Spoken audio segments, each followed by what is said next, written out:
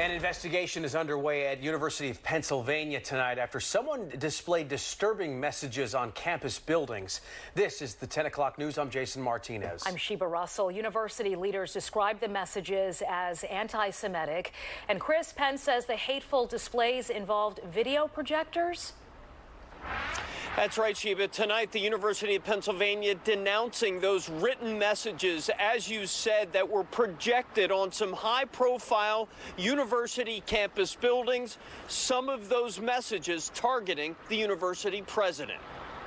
A very polarizing topic, so I think tensions are definitely high. University of Pennsylvania students reacting to their campus buildings being used as unauthorized political billboards. I think that when I see this kind of messaging, I know it's not necessarily affiliated with the universities, as long as everybody, there's no violence implied in the speech. UPenn police are investigating who used video projectors to project several pro-Palestinian messages on 3 university buildings Wednesday night, including Huntsman Hall, Penn Commons, and Irvine Auditorium. At least one of the messages directly targeting UPenn President Liz McGill, who in a statement said in part the messages are vile and cowardice. She went on to say these reprehensible messages are an assault on our values and cause pain and fear in our Jewish community. Do you feel tension on campus?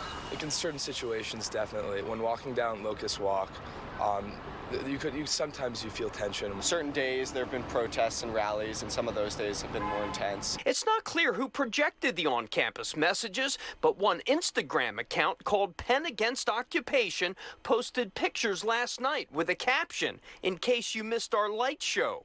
Earlier this week, police had to conduct safety sweeps of university buildings after anti-Semitic emails were sent threatening violence against members of Penn's Jewish community. For many Penn students, disruptions like these won't affect what goes on in the classroom and the reason they're here. I just hope that in general that there could be a little bit more of coming together and putting this aside from the fact that we're all here to learn and grow together.